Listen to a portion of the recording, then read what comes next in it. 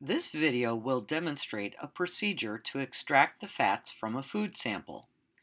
To perform the extraction, you will need your food sample, a mortar and pestle, a 10 milliliter graduated cylinder, a 50 and 100 milliliter beaker, two 15 milliliter centrifuge tubes, a spatula, a hot plate, cyclohexane and saturated sodium chloride. Using your hands, break up your food sample while it is in the Ziploc bag. Then crush the sample in the mortar and pestle until it is a fine powder. Zero your balance and pre-weigh a 15 ml centrifuge tube together with the 100 milliliter beaker. Record this weight in your lab manual. When using a mortar and pestle, always place your pestle in a safe place so it doesn't roll away and get broken. Using your spatula, fill the centrifuge tube to approximately the 3 milliliter mark with your food sample. Now, weigh the centrifuge tube and beaker again. Record the weight. The difference is the weight of your food sample. Using your 10 milliliter graduated cylinder and a fresh transfer pipette, measure out 5 milliliters of saturated sodium chloride. Add it to the centrifuge tube.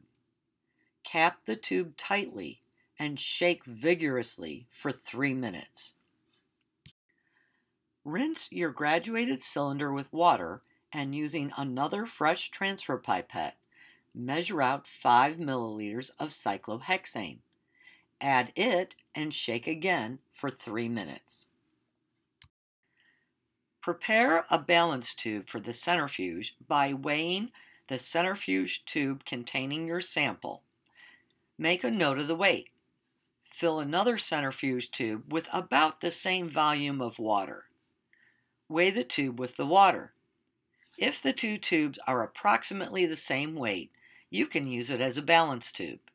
If not, adjust the amount of water until your tube matches. Following all the directions posted by the centrifuge, place your two tubes directly across from each other and centrifuge your sample for about 3 minutes.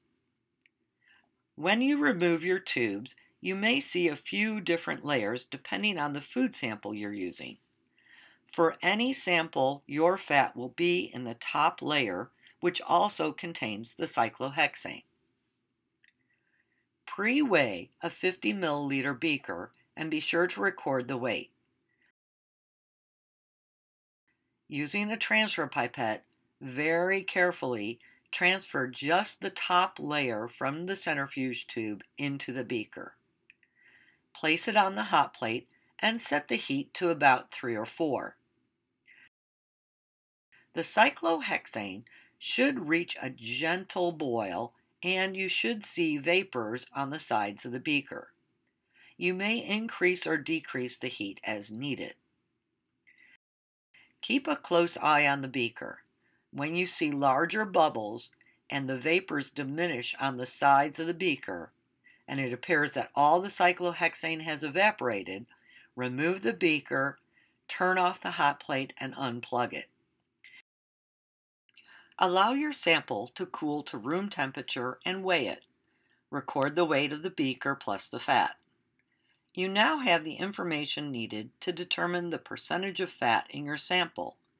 Just follow the calculations section in your procedure. Good luck, and thanks for watching.